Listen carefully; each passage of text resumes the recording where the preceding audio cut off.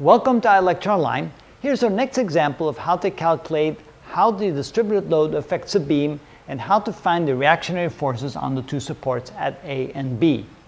Notice that the shape of that curve right here is the shape of a parabola, and if that's indeed the case, which it is in this example, we can see that the force on the left side starts at 300 newtons per meter and ends on the right side at 1200 newtons per meter. But it's basically a parabolic shape on top of a rectangular shape. If we draw a dashed line across like this, you can see that again we have two areas. We have the area at the bottom, let's call it A1, and the area at the top, let's call it A2. The purpose, or not the purpose, but the way in which we can solve this problem is by finding the centroid of each of the two regions and then find the centroid for the entire load. The centroid for the first region is relatively easy because we know that it's a rectangle, therefore the centroid must be right smack at the middle. So let's use blue to indicate where the location of the centroid would be for the first area, and then we can imagine that the centroid is probably somewhere in this neighborhood for the second area. Not quite that far to the right, but the A2 is in the way, so I'll just put it right there. That would be then the distance to the centroid for area 1, let's call that x1, and the distance of centroid 2, let's write it like this. This is x2. We need to find x1 and x2, and then we need to find the centroids for the entire distributed load, and let's use red for that. The centroid for the entire load is probably somewhere here. That means we need to find x, the x coordinate of the centroid for the entire load. To find the centroid of the first load, that's relatively easy. It must be right halfway in between. Therefore, x sub 1 must be equal to the half distance from 0 to 6 meters, which is 3 meters. Now to find the x-coordinate for the centroid of the parabolic portion of the curve. We know that the centroid, let's call this the centroid 2, can be found by using the coordinates like this. This is 3a, let me take that back, yes, 3a divided by 4 and 3h divided by 10. Now what are a and what are h? A is the value when we go over here, in this case that would be 6 meters, and h would be the value going into the vertical distance right there. We don't care about the vertical distance, we only care about the horizontal distance, which means that the x-coordinate, the centroid of the parabolic portion, is equal to 3 times the full length of the beam divided by 4. X sub 2 can then be found by saying it's 3 times the full length of the beam, 6 meters, divided by 4, 18 divided by 4, which is 4.5. 4.5 meters is the centroid of the parabolic portion of the distributed load. Now we're ready to find this value right here, the x-coordinate of the centroid of the entire load. We can find it as follows. The x-coordinate is equal to the sum of all the x-coordinates of each individual piece, in this case there's 2 of them, times the force caused by each, and let's just go sub I, divided by the sum of all the forces of the entire load. Okay, let's go ahead and plug that in. The x-coordinate for the first region, we know that's equal to 3 meters, and the total force represented by this area, the force is really represented by area, therefore A1 can be found by taking the width, which is 6 meters, and multiplying it times the height, which is 300 newtons per meter. 6 times 300 is 1800 newtons. Notice that the meters cancel out, which goes in here, 1800 newtons. We add to that the x-coordinate of the centroid of the second region, which we said was 4.5 meters. And now we need to find the area of that parabolic curve. For that, we're going to need a little bit of integration. Area 2 can be found as the integral of all the small dA2s, and the dA2s can be represented, let me use a different color, by a small little dA. So here, this is a small little dA2. Now we need to find the height of this times the width. Now we have a problem. We don't know the equation of this.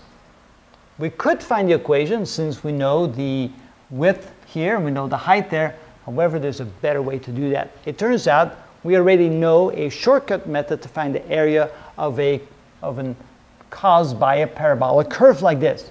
We know that the area, a secondary method, would be A2 is equal to the width, let's call it A, times the height, let's call it H, divided by 3. So in this case, instead of doing the integration, for which we need to know the equation, we can say instead A2 is equal to the width, A, which is equal to 6 meters, and the height at the very end here, that would be the difference of 1200 newtons per meter minus 300 newtons per meter, that is 900 newtons per meter, and then dividing it by 3. 3 goes into 6 twice. This is therefore equal to 1800 newtons. So the force contribution of the parabolic portion is also 1800 newtons, and we can put that in here, 1800 newtons. Now we have to divide that by the total force, 1800 newtons plus 1800 newtons. That will give us the x-coordinate of the centroid of the total distributed load.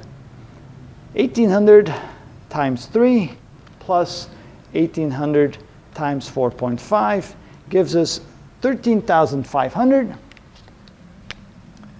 13,500 Newton meters divided by 3,600 newtons. And there we get the x-coordinate divided by 3,600 is 3.75 meters.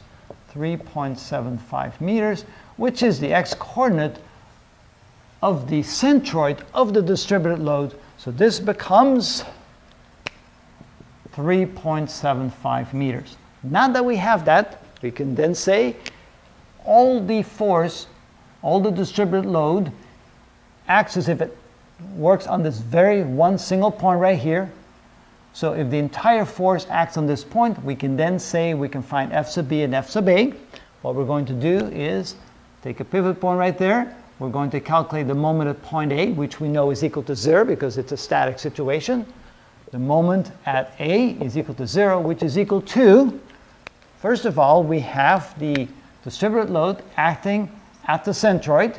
This is force sub D, the distributed load, which is equal to a total of 3,600 newtons. And it acts in a clockwise direction. So let's call that a negative moment. So that's negative 3,600 newtons multiplied times the distance relative to the point of rotation, which in this case is 3.75 meters.